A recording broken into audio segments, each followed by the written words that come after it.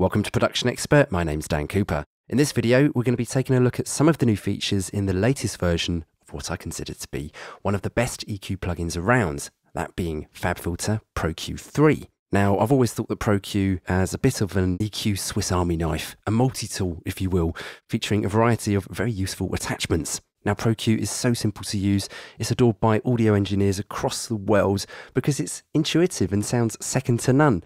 And yeah, why do I love it?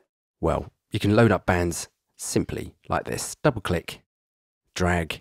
We've got auto gain feature, which is very useful for matching the output level. So let's boost a band here. Cut. The level just stays the same. Our ears can tune right into what we're doing. Very, very simple, very, very useful indeed. Pro-Q is also great because we've got this auto display range. Now, if I make a boost here, for instance, bring it to the top, it then expands from 12 dB to 24 dB, which is fantastic. So you can do some really fine adjustments. Let's just bring this range down to 3 dB. And it looks like you're making extreme boosts or cuts, but you're not. So you can fool your eyes, but in reality, you're really shaping the tone of your tracks subtly, which is brilliant. So that's why I love Pro-Q. What are some of the new features? It's got a slight UI refresh, nothing too dramatic. One of the headline features being dynamic EQ, very simple to load up. So let's say we've got a band here. Right click, make dynamic.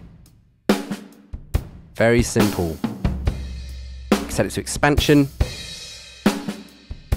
or compression. And to adjust the controls for each band's dynamic EQ, you need to come down here to this little toolbox. You can either affect the dynamic range here on this little wheel, or you can drag this little node. And the threshold is either set to automatic, or you hit automatic and you've got full control of it there, which is great. Now, if you didn't want that, you can always clear the dynamics or disable altogether. Now, another cool feature is Invert Gain. Very useful when you're mixing, let's say, drums. Say we're trying to find a problematic frequency. Get a tight cue, we sweep it about, like so. Increase the gain to hear the frequency, and then we invert it like this. But a little bit fiddly. We can always grab the gain control down here, but again, a little bit fiddly. Much easier way of doing this now in Pro-Q 3 is right click, invert gain. Simple. Now, another cool feature that's included is a little bit analogy. It's called Q gain interaction. You hit this cog down here to turn it on, and as you increase the bands, the Q gets narrower, a little bit like an API. Now, there's a new kind of facility and workflow that we're seeing developed in other plugins, and that is inter-plugin communication. And FabFilter have included something like this in FabFilter Pro-Q 3. And it's down here, the analyzer. And what this lets us do is see the full spectrum of any other Pro-Q 3 instance in your session. So this instance that I've got up here is on the drum overheads. Let's say we want to see what the close mic kick drum track is doing. Well, hit play, hit kick, and it displays in red. Which is great because it shows us we've got some space in the bottom end down here that we could carve out using a filter to leave some room for the kick drum. With this, we also have something called a collision detector. You can gauge it by hitting this red button down here, and we can see, for instance, on our master instance, that we could have some problems around about this range. Same with the snare. Nice useful little guide that for when you're dialing in your EQ curves. Okay, so what else is there? Well, there's a new shape called flat tilt. Again, this can be set to dynamic.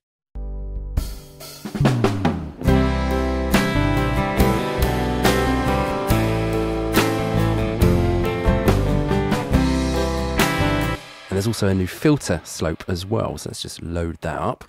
And it's called brick wall. Now, we thought it was extreme in Pro-Q 2 to have a 96 dB per octave filter, and FabFilter have gone one extra step and given us a brick wall. Insane.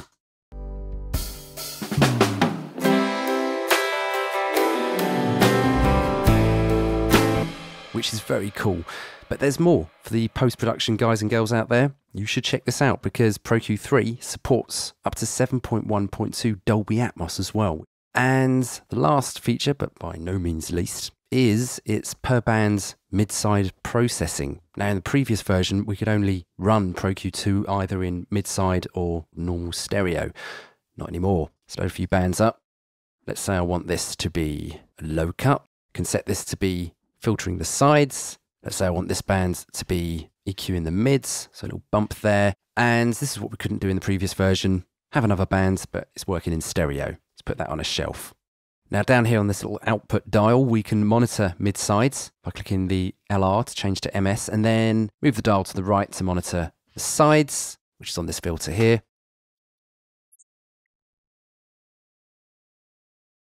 Can balance between mid-sides, monitor just the mids, let's increase that bump. Brilliant. Let's put it back up the middle, monitor left-right, and reach for the top shelf.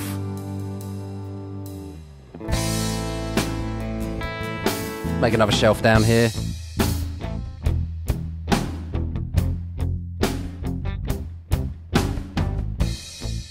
Excellent. So I'm very impressed with Pro-Q 3. So impressed, in fact, that this is getting an Expert Choice Award. To find out my full verdict, do click that card at the top right of the screen or the link in the description below to find out what we feel are the hits and misses of Pro-Q 3. Hope you guys got something from this. I'm Dan from Production Expert, and I'll see you again soon.